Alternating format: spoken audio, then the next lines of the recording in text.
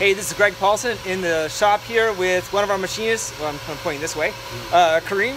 And actually, he was showing me a really cool thing. So we have a harpy made of, is this PTFE or what is this? Some type of plastic. Yeah, it's like a Delrin PTFE material.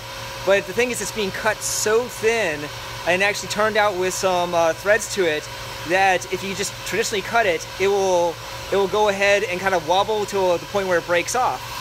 So you actually blast this with a cold air gun. Let me see if I get a focus on this. And the part being milled freezes off to make sure that it doesn't wobble in. It prevents it from flexing, kind of like, makes it a little more harder, more durable to cut. Because if it's, in its natural state, it wants to flex, and the threads, it wouldn't form properly. It'll come out terrible. I can't even show you, but this one is bad. But yeah.